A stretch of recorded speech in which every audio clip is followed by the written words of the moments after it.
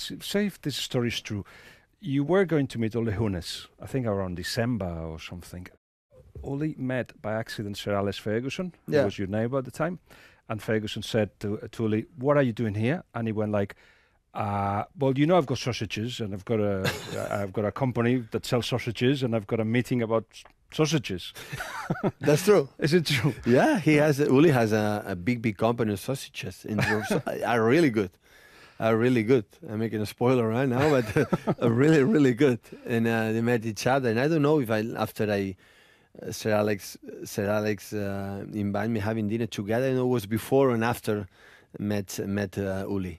Well, yeah, that's happened. That must have been amazing as well, the dinner with Sir Alex, because for what I know of you, you love the legendary part of football as well as, you know, working with kids, everything that has to do with football. But sitting down with Sir Alex Ferguson.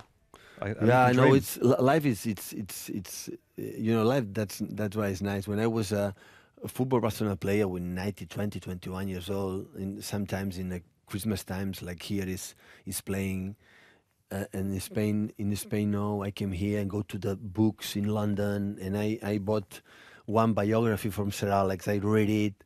So and after we could possible to be, I fought to be, you know, his player. Was not possible at the end of my career.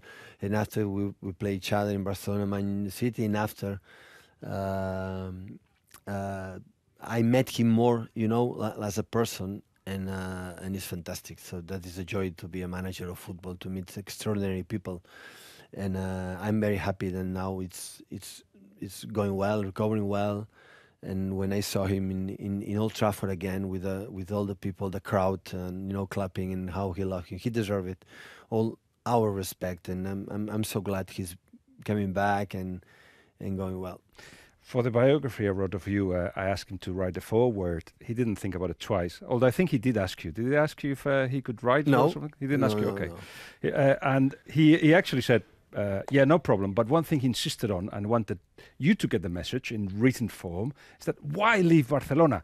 There's no point in leaving Barcelona. You should have been there for 25 years. No. Of course, he understands football in a different way to you. You had to no, because I understand the way he in England leaves football. You can stay 20 years maybe in one place. Mm-hmm. It's really true.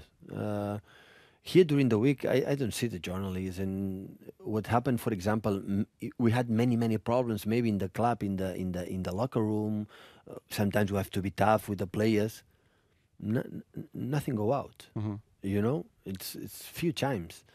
In Barcelona or in Bayern Munich, everything will happen. Next time is in Bill Saito. Next time is in the media and Sport Deportivo or Marca was in the media.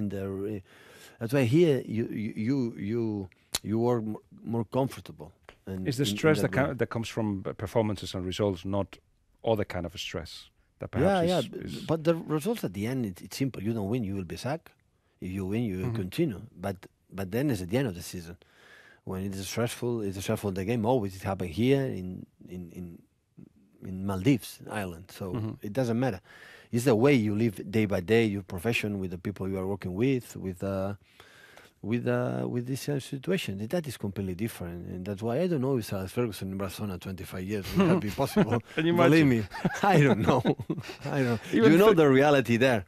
You know the reality, so I don't know. I think here is more comfortable. You know, always you have the pressure. It's not going well, you will be sacked. But that is not a problem.